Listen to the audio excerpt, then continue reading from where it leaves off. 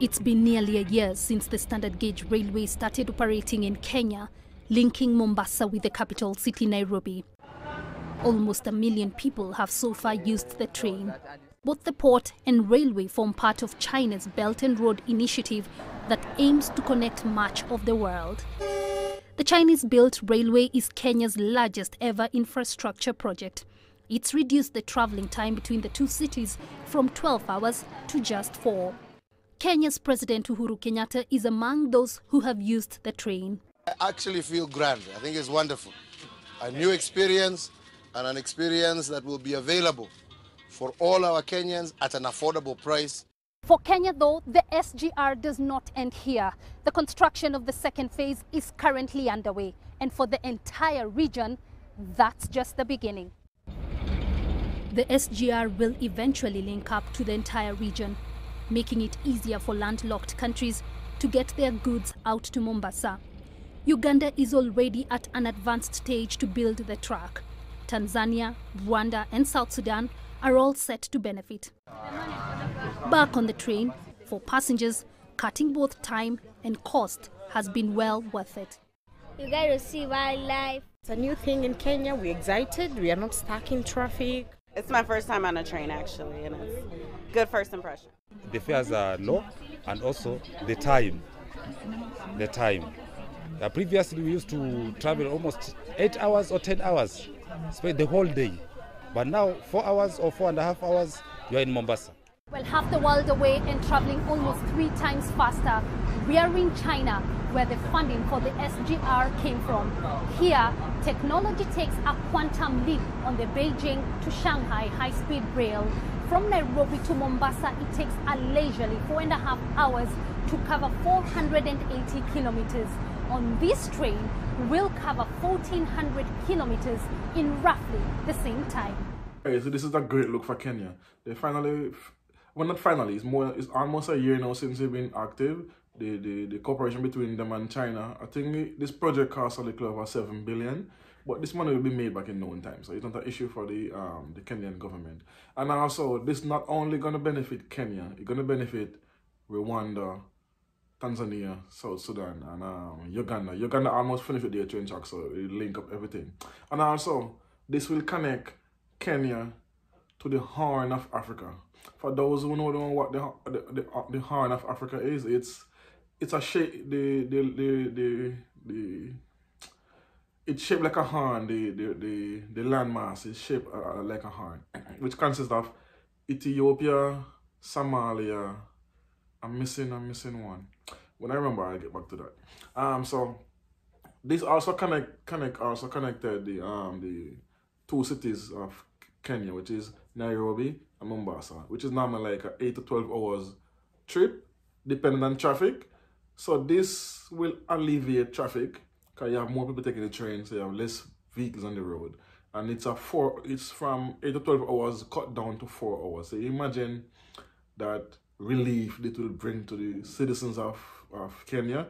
Imagine you have to travel from one city to the next city, 8 to 12 hours. That's almost a full day travel for just going to a city. But now you can cut that in less than half. And this also connect Kenya to China, which is a 3-day travel. But this travel will cut down to 12 hours. And it's a great look because this will gonna help, because the Horn of Africa is like a main shipping route. So imagine you won't have to get your products from Ethiopia or from what the other country name that's in the Horn of Africa? Somalia. You can just throw it on the train. You get this travel between couple hours you reach in Kenya or the big cities, Nairobi or Mombasa.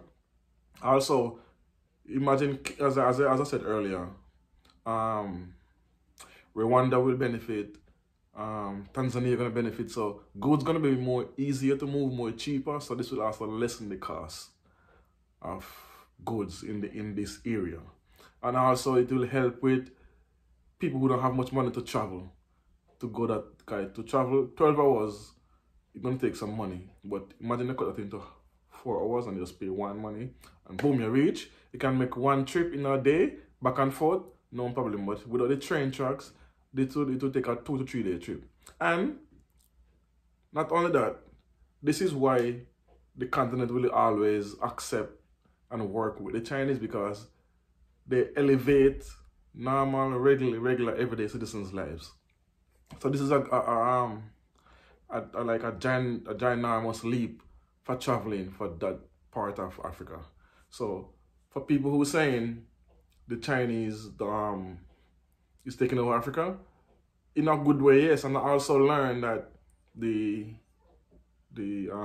operators of the train are Kenyan and they are women, and they actually went to China and learned the language. So now these train operators are black and they speak Mandarin, which is a brilliant thing. So let's continue the video before I finish. The Fujian Chinese for rejuvenation travels at 350 kilometers per hour, making it the fastest train in the world.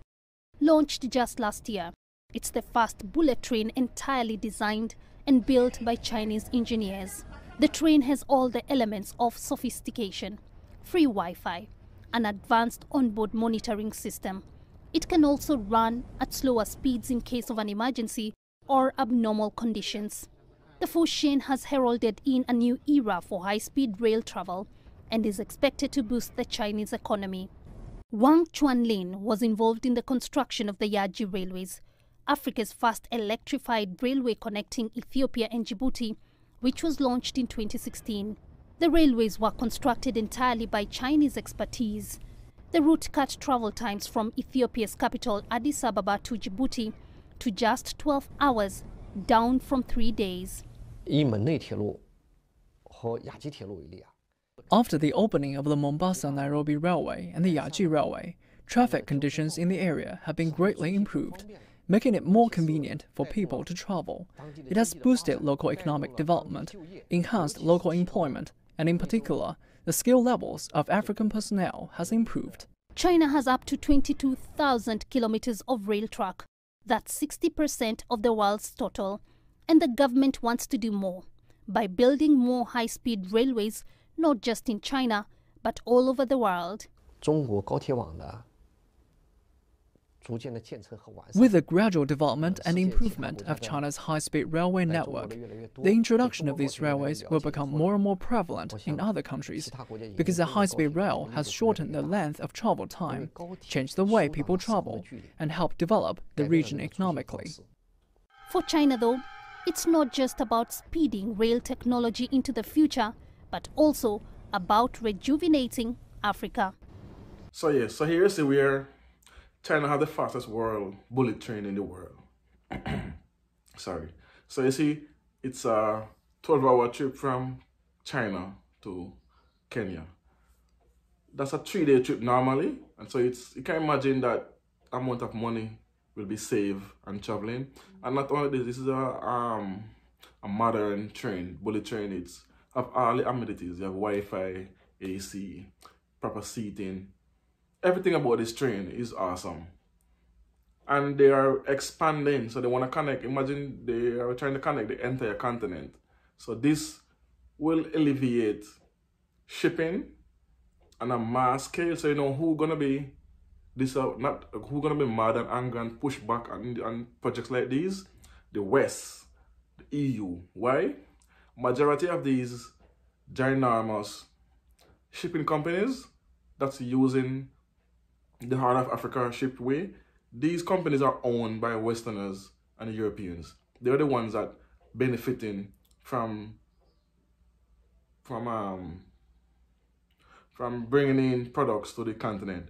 So of course they're gonna be pushing back and say the Chinese is here, setting dead traps. The Chinese don't work with the Chinese and doing this and doing that. But this is hurting these Westerners' pockets, because the train, instead of using shipping from China or shipping from Somalia or from Ethiopia and bringing it to Rwanda or Tanzania, you no longer have to depend on shipping on this long time span it's gonna take to deliver your product. You can get this done in like that, less than a day, you have a product on deck. So cut costs helps the citizens to pay lesser products, help the businesses from paying more money for shipping, so that in turn lessen the prices of products, hopefully, which most likely they will, because the certain things certain products are price limited, so you can't overcharge people for certain products. Not all, but certain products. So the shipping company is not gonna like this. So again, this is the purpose of Africa, and this is why the West is pushing so hard to get rid of Africa, China out of Africa. So yeah, thanks for watching. As I always don't know, it's a Washington SXN podcast. Tell a friend, like, share, and subscribe. You don't know what this is? Peace, one love. Boom.